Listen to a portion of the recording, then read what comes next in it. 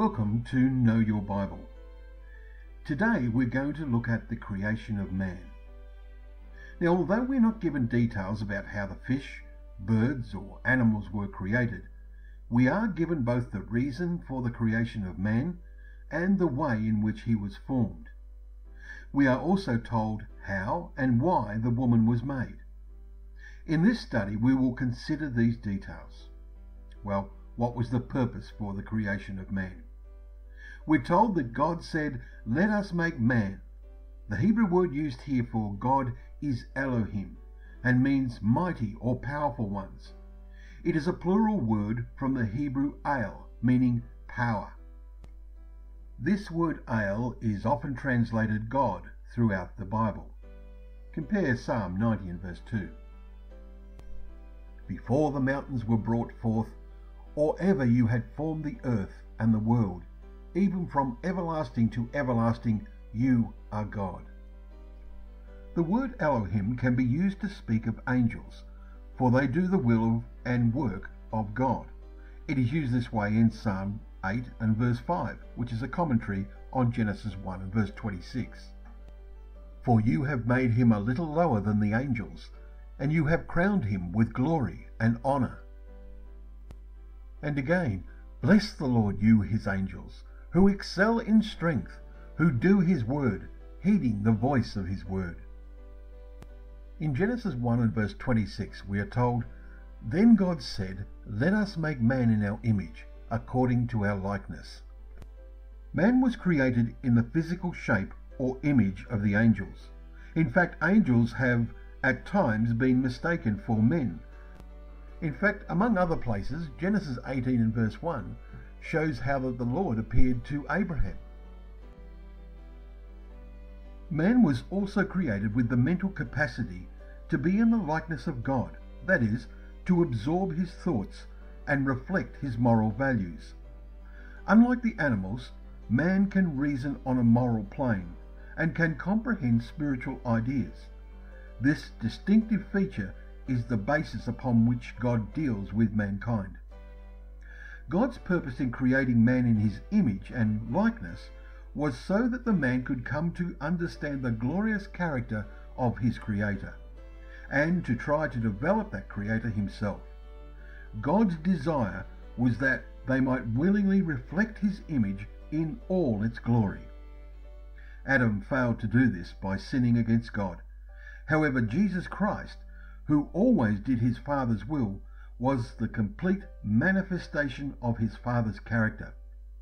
We read in Colossians 1 and verse 15 that he is the image of the invisible God.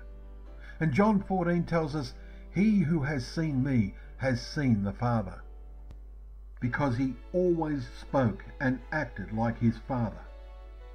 As Jesus manifested God's character, so those who desire to serve God are to be conformed to the image of his Son.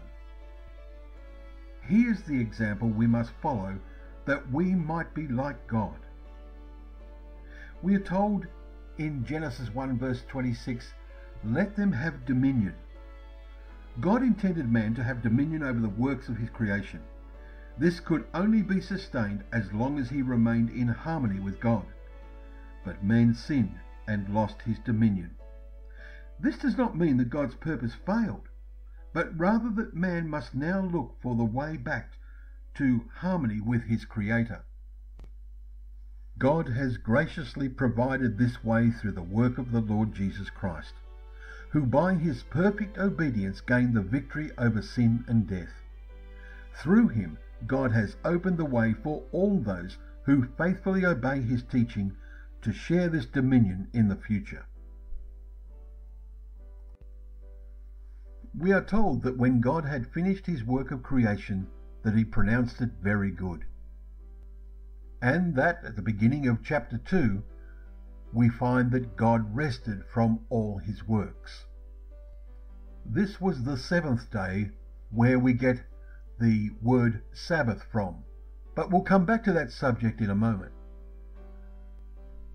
In verse 7 of chapter 2, God returns to the detail of the sixth day by showing the detail of the birth of man. We are told in Genesis 2 and verse 7, "And the Lord God formed man of the dust of the ground, and breathed into his nostrils the breath of life, and man became a living being."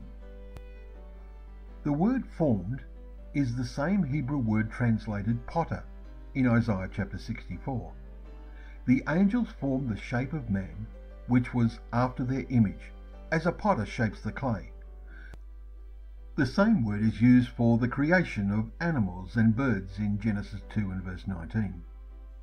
"And the Lord God formed him, and he breathed into his nostrils." It is the same word in Haggai 1 and verse 9 as blew. We are further told that man became a living being, or as the King James Version has it, a living soul. The Hebrew here is Neshama Kaim, literally breath of lives. This is the same breath as that breathed by the animals. Genesis 7 and verses 22 to 23 tells us. We are told that he became a living being, or a living soul. We have looked at these same two words in our previous video and learned that they are rendered living creature, or the Hebrew is Nefesh Chaim, when referring to animals, birds and fish. These words in no way support the claim that man has an immortal soul. Man is a natural animal body. Immortality is a promise for those who faithfully serve God. In Genesis 2 and verse 18 we read that the Lord God said, "It is not good that man should be alone. I will make him a helper comparable to him." As he named the various creatures, he was aware that each animal had its mate, but he was created alone. The affinity between male and female animals is purely sensual. Man needed more than that if he was to reflect the whole character of God. He needed a companion who would help him, one ideally suited to assist him in the purpose for which he was created. So, by a distinctive act of creation, God made the woman out of the man. God caused a deep sleep to come upon Adam, and from one of his ribs, God built his counterpart, woman. Adam immediately realized that she bore a likeness to him and was not to be found amongst the animals, so he called her woman, a word meaning out of man. God now pronounced the principles for marriage. For we read, "Therefore shall a man leave his father and his mother, and shall cleave unto his wife, and they shall be one flesh. And they were both naked, the man and his wife, and were not ashamed." Companionship between the man and his wife was to produce a unity in harmony with God. These principles have never been changed by God and are as valid today as they were then. The purpose for this unity in marriage is that together a man and woman may develop godly characters through a love for their Creator and one another, and a desire to develop a likeness to Him. Now we can return to the question of the seventh day, the day that God rested. We read in Genesis 2 and verses 1 to 2, "Thus the heavens and the earth were finished, and all the host of them. And on the seventh day God ended his work which he had made, and he rested on the seventh day from all his work which he had made." The word ended here in verse 2 is the same as finished in verse 1. It means to end something because it is completed or finished. The work of reorganizing of the earth from its state of chaos into a beautiful place where life could be sustained was finished. Vegetation was abundant, and fish, birds, animals, and finally man inhabited these delightful surroundings. We therefore come to the seventh day and look to the lessons that this day set forth. And he rested on the seventh day, we're told. The Hebrew word for rested is Shabbath, from which is derived the word Sabbath. Its meaning is to cease or desist.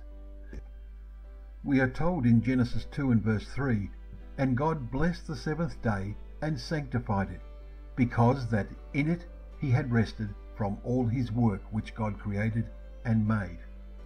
God blessed the seventh day and sanctified it. You see, God gave this day a particular significance, and by sanctifying it, he set it apart, as the word means. The reason for this was that he would include it in his law to Israel hundreds of years later. He would use it as a parable of his great purpose to fill the earth with his glory, when all creation would be in harmony with him. And we should know the following points regarding the Sabbath. There is no record of the Sabbath being kept as a special day until Israel was brought out from Egypt.